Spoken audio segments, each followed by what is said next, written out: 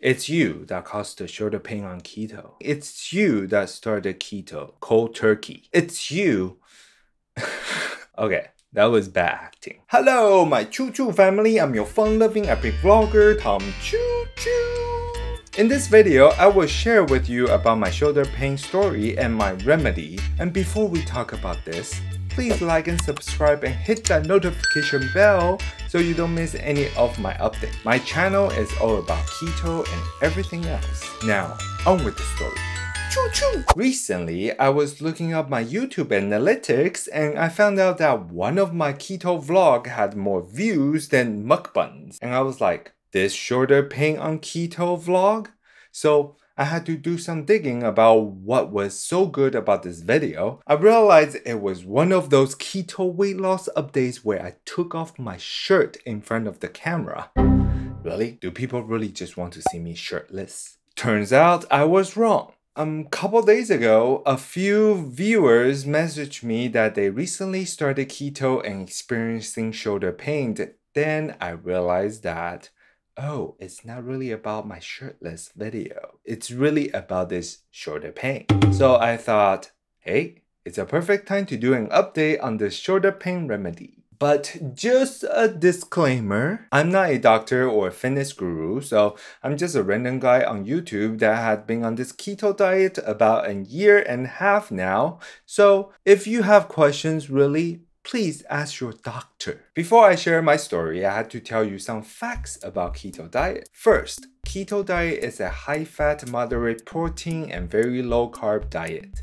It ranges from 75% fat, 20% protein, and 5% carbs, to somewhere fats are heavily consumed. Now, this is just my story and my information I gathered when I was experiencing shoulder pain on keto.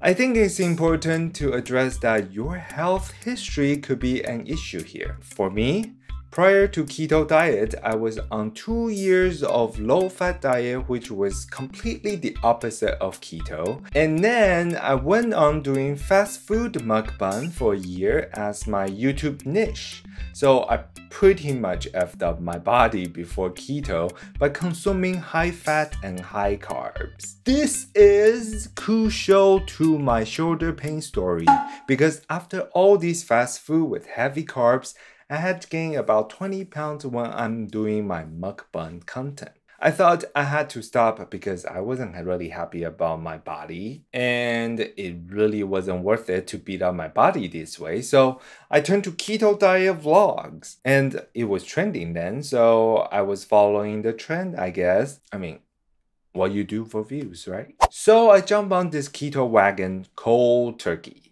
and I was consuming tons of fat.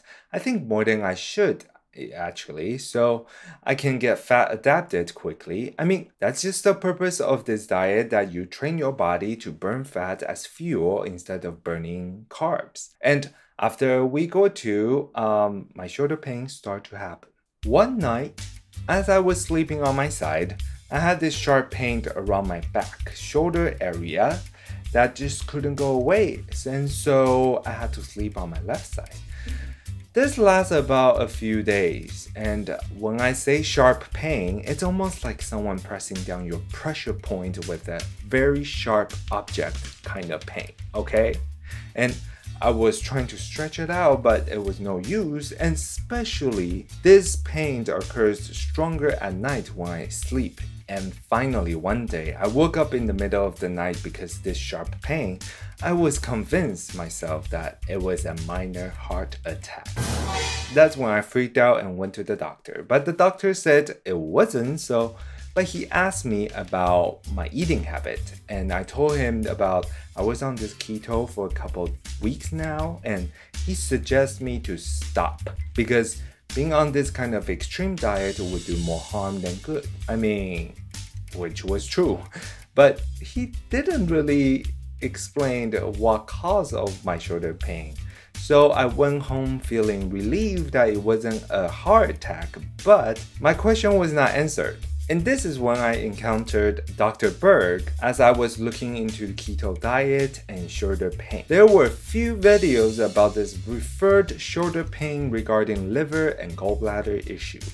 And of course, he explained much better than me. So if you would want to know more about it, you can definitely Google him. And he's the keto doctor after all, right? To understand the science of this, I guess I have to explain a little bit more about how liver and gallbladder work. I mean, I'll keep it short because I guess this is how I think they work. I mean, I could be wrong, but hey, it's just my story and my understanding of it, okay? Take it or leave it. So, your liver creates bile to break down fats and cholesterols, and it creates enough to break down your fat when you consume food. And this excessive bile was stored in the gallbladder for future use. Now, when I was on a low-fat diet, my liver did not create a lot of bile because it didn't need it. And then I was on a high-fat diet and my liver was like, holy cow, I didn't know how to create that much bile. So excessive cholesterols and fats were not broken down properly in my body, which stored the cholesterol in the gallbladder and later on becoming like stones. And gallstone attack occurs when your gallbladder is trying to pump out bile, but it carries some cholesterol stones and it gets stuck in the tube. I mean, some might be small and would call it sluggish gallbladder, and some were bigger and that would be like gallstone attack, where your doctor would suggest you to remove your gallbladder and be on a low-fat diet forever. And my shoulder pain could be the little stones that I stored 2 years ago when I was on a low-fat diet, and all of a sudden I was on a high-fat diet and my gallbladder was trying to pump out as much bile as it can and somehow pumped out some of those little pebbles along the way. It was painful as it went through the tube, I think. I mean, since it's little pebbles, it hurts, but not enough to cause a gallstone attack. I mean, thank God. So I think that was what happened. And now, what did I do to fix it? Dr. Berg suggests to do fasting and take biosalt supplements so you can let your body recover its own by fasting and use biosalt to help your body to break down food much quicker. And I did a little bit of that. I purchased his gallbladder formula, which helped me a little bit, I think. But I think most importantly though, intermittent fasting helped me quickly to stop the pain because it gave me body a rest so it could repair itself like a detox, you know. Now that we understand liver creates bile, it is important to take care of our liver as well.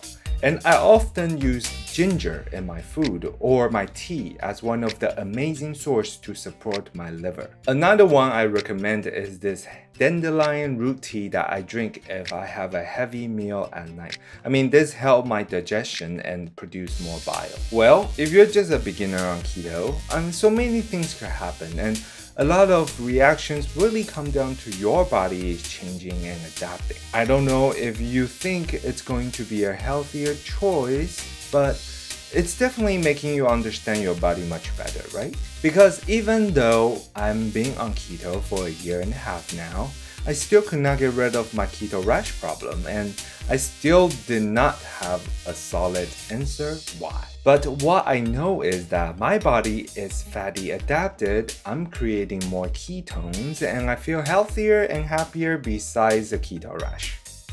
I understand my body better now, so this is just another step for a better lifestyle, I guess. Who knows if I'll be on keto forever, but low carb is something I truly believe is healthier way of living. Thank you for watching till this far. I'm glad to share a full story on this shoulder pain on keto.